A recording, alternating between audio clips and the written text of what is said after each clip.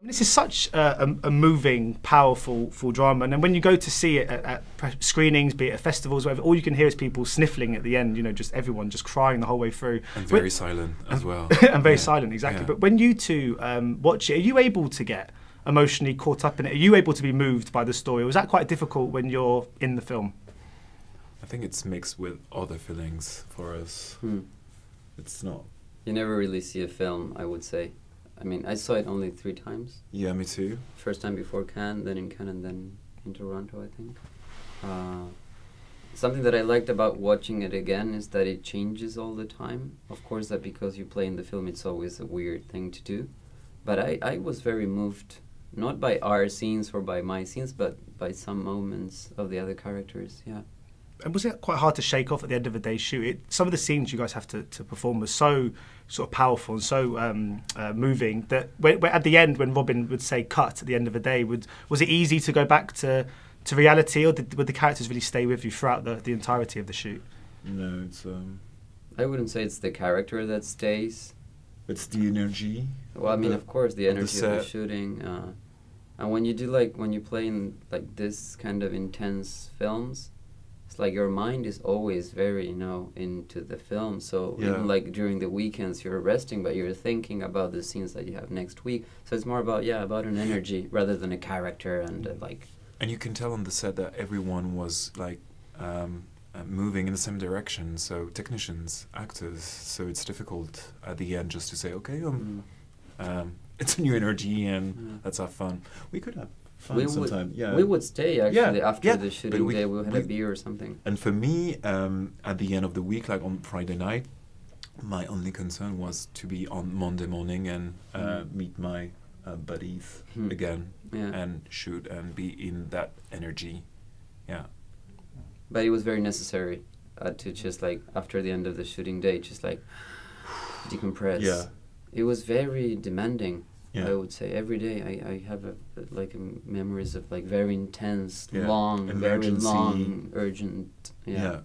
That kind of feeling. Yet, in spite of that, I mean, the characters, particularly Sean, has a very positive outlook on life. And I was just wondering, as actors, do you often take the traits of the characters you embody ever rub off on you in person? Do you ever find that when you've played 4 or 5 roles, for example, that sometimes you take certain aspects of the characters that you've played that have them infiltrate your own real-life personality? Yes.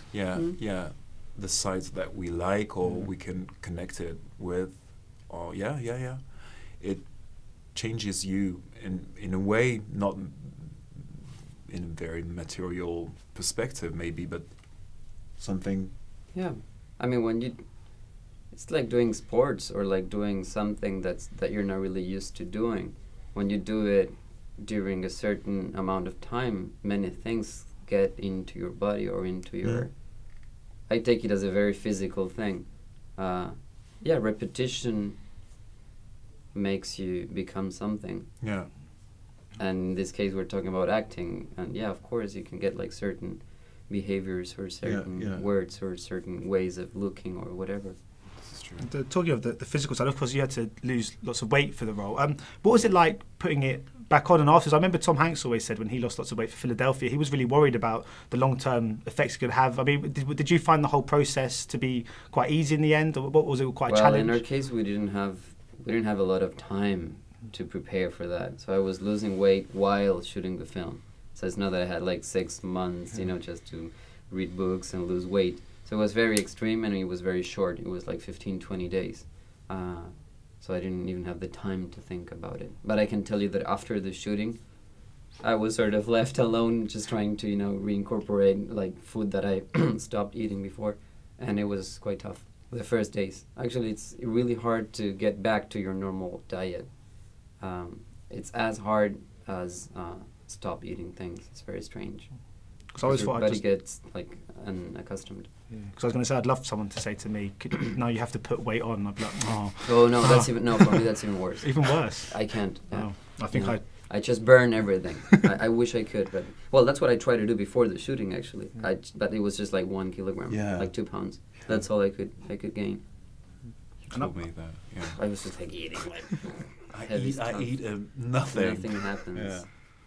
Yeah, I haven't got that problem. I was speaking to because I wasn't old enough to have lived through the period of time the film set. I was speaking to my parents, and they were saying that this at the time people were sort of just living in fear. There was people that were. I was just wondering about you guys, I guess, trying to get into the headspace of characters who were living in this kind of community in a world where there was this kind of lingering sense of fear, kind of very present all the time, I suppose, in these characters' lives. Yeah. Yeah, well, fortunately, I didn't have that feeling because I'm younger. Yeah. So, yeah, we were born right after that, or during that, or, like, my sexuality was never in danger because we had the means to protect ourselves and stuff. So I don't know how it was. I would say that it was like a very general feeling that we created. Of death, yeah. Like death around, like... I mean, I don't know if it's death or I would say that it's urgency. That's the word that we just like always say, because it was like being in that urgent state. I have no idea how it is to bury it. Well, yeah, I do. You could feel in the scripts or in the scenes that there is like a certain sense of emergency, and they are like doing things very rapidly, quickly. Because actually, if you think about the film, because you're talking about fear, but if you look. In the film, there's very little fear. It's just the second part of the film when, like, okay, life is gonna end, the disease is taking over. Yeah. And actually, my character, he says, I'm afraid. But it's just like once in the film.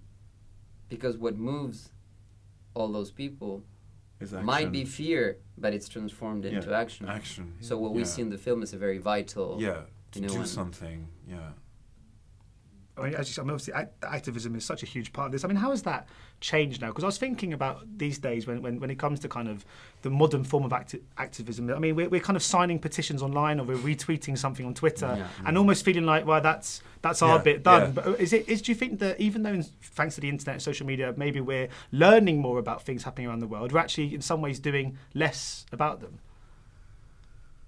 I think that we're training the muscle. It's very strange because you can be aware of everything, and at the same time you're training your indifference muscle.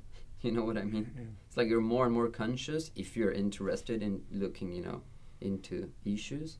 But at the same time, that's what I feel. You're like, okay, I just don't do anything, or I just sign a petition, and that's all I can do. I live that with a lot of contradiction, and it's a big issue. I think that we can't just like summarize that into a 1 minute answer, right? Yeah. But just very, very funny. Just ask you, because obviously you sort of left acting. Yeah. I was wondering just quickly about how you came back into it. And was it? Did you decide, right, I want to get back into it, and then sort out a project, and this came about, or did this come to you and that made you decide you wanted to? Yeah, get the back second in? option. Yeah, I received a call from a casting director I used to work with 10 years ago, and said, "Do you want to do a try for me?" I said no, and she explained me the movie, the subject, the political aspect, and I said, "Okay, for something like this, why not trying?" And it was the beginning of the casting process. Yeah, because you were a masseuse in between. Yeah, right? Masseuse and sophrologist. Yeah, oh, nice. Yeah, it's a bit different. Yeah, a bit different. Yeah, a bit, really a bit. Yeah. Thank you so much for your time today. Thank you. Ladies and gentlemen, you're watching Hey You Guys. Hey You Guys, huh? Hey You Guys. Is that from the Goonies? It is indeed, yeah. Nice. Hey